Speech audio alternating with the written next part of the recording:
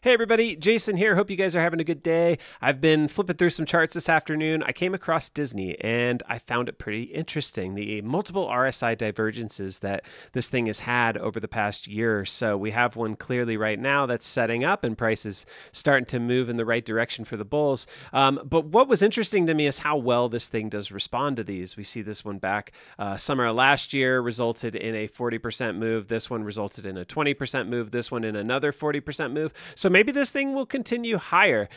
It got me also thinking, though, that I'd love to show you guys very quickly how to script this so you can look for these occurring in real time. We're going to click on the market scanner. And first thing we're going to do, go to condition and say price daily low is less than price daily low.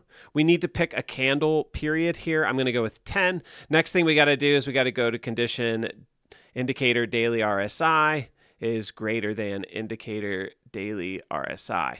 And basically all I've done here is I've just said that the low today is lower than 10 candles ago, and that RSI today is greater than RSI was 10 candles ago. We can turn the current candle toggle on, run the scan, see all the names meeting this criteria right now.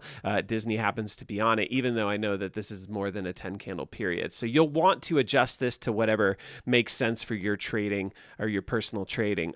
The next thing you can do here, though, once you have this scan and find names that are meeting the criteria, you can create alerts using these criteria as well. Go to script action, say save as template, and I'm going to say RSI Div and say save. So now I've got this saved as a script. Let's say I want to look for RSI, or I want to be alerted on RSI divergence if it occurs on, I don't know, Google. Well, I can go to the Google chart. I go to the three dots next to alerts, click on multi-factor alert, go to script actions, say load from template, and then type in RSI divergence. Here's my script. I'm going to choose it. I'm going to set my expiry time, my triggers, say create alert. So now I'll be alerted if one of these RSI divergences presents itself on Google here.